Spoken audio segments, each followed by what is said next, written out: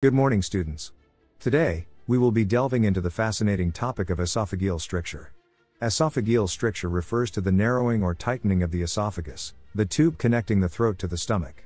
This condition can result in significant discomfort and difficulty in swallowing, leading to an impaired quality of life for affected individuals. Now, let's explore the various aspects of esophageal stricture in more detail. Esophageal stricture is when the esophagus becomes narrower due to chronic inflammation, resulting in scar tissue formation. The excessive deposition of collagen and fibrosis in the esophageal wall further narrow the esophagus. This is caused by cytokines and growth factors stimulating fibroblast proliferation and collagen production. Patients with esophageal stricture often present with dysphagia, which is the sensation of difficulty or discomfort while swallowing.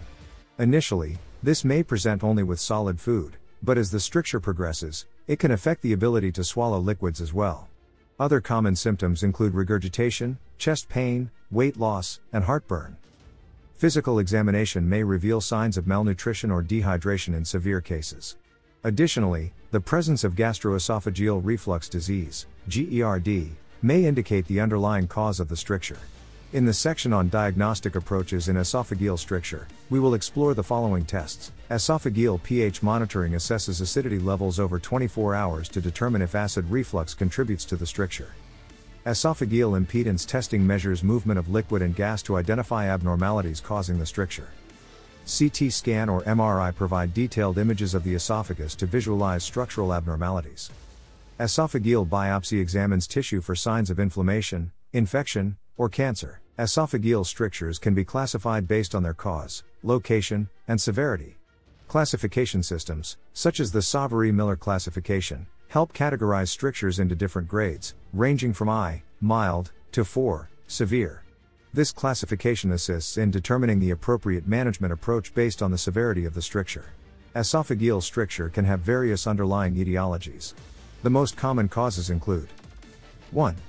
Gastroesophageal reflux disease, GERD. Chronic acid reflux can lead to inflammation and scarring of the esophagus, resulting in strictures. 2. Eosinophilic esophagitis. This allergic condition causes inflammation and subsequent formation of strictures. 3. Caustic ingestion. Accidental ingestion of corrosive substances can cause severe esophageal damage, leading to strictures. 4. Radiation therapy. Radiation treatment for thoracic or head and neck cancers can induce esophageal strictures. 5. Surgical complications. Some surgical interventions, such as anti-reflux procedures or esophagectomy, can result in esophageal strictures. Esophageal dilation is a commonly used treatment option for esophageal strictures. Techniques like balloon dilation, bougie dilation, and endoscopic laser therapy can be employed to widen the narrowed esophagus and improve swallowing function. In addition to dilation techniques, medical management is crucial in the treatment of esophageal stricture. This primarily focuses on addressing the underlying cause and preventing stricture recurrence. Management strategies can include 1. Proton pump inhibitors, PPIs. These medications reduce gastric acid production, helping to alleviate symptoms of GERD and prevent the progression of strictures. 2. Topical corticosteroids. In cases of eosinophilic esophagitis, the use of steroid aerosols or viscous solutions can reduce inflammation and prevent stricture formation. 3. Elimination diets. Patients with food allergies or sensitivities may benefit from avoiding specific trigger foods. In some cases, surgical interventions may be required for the management of esophageal strictures that do not respond adequately to dilation or medical treatment.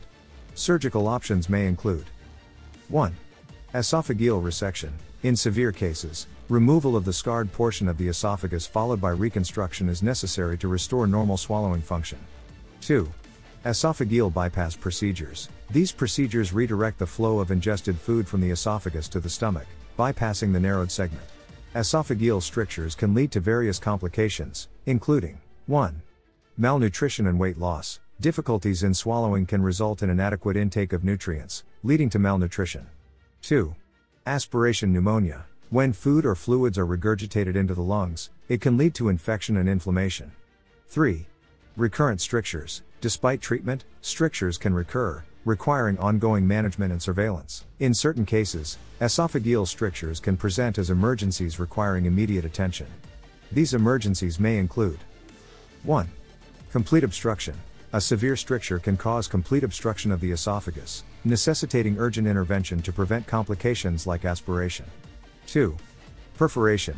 In rare cases, dilation procedures can lead to esophageal perforation, which requires prompt surgical intervention. The long-term prognosis of esophageal stricture depends on the underlying cause, severity of the stricture, and response to treatment.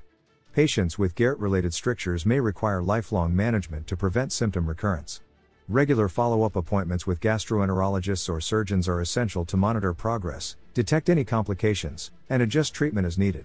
Advancements in medical technology continue to provide new treatment options for esophageal strictures.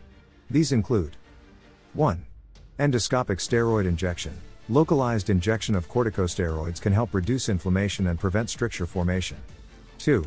Stents. Placement of self-expanding metal or silicone stents can provide temporary relief of dysphagia in certain cases, while acting as a scaffold for tissue regeneration. Esophageal stricture is a serious condition with significant impact. Understanding its causes, symptoms, diagnosis, and treatments is crucial for effective care. Ongoing research and innovative therapies are improving patient outcomes. Thank you for watching.